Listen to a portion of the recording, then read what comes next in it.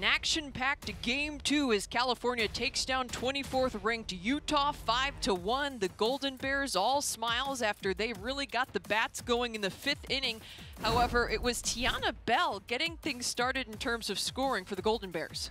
Utah had scored first, but she tied it up by sending one to the parking lot. She's back in the lineup, has been an impact freshman so far in her first campaign with the Golden Bears, and that's what got them started. And after her, it didn't end there. The 5th inning with Makena Smith, the leader. She got a 2-out rally started, hit one off the pole in center field.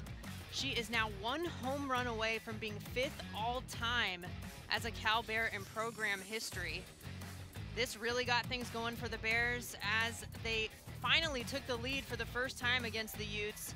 And then to cap things off, it was Kennedy Thomas.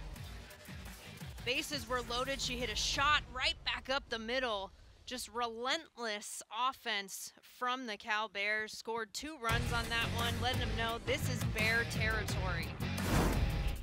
Golden Bears getting it done with the bats in the circle. It was done by committee. Haley Archer getting the start. We also saw Reimers and Tepperson in the circle for Utah. Pitching carousel as they tried to figure things out.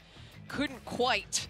And it's the Golden Bears running away with this one with the 5-1 victory in Game 2. They even up the series with the Utes. The rubber match coming up tomorrow.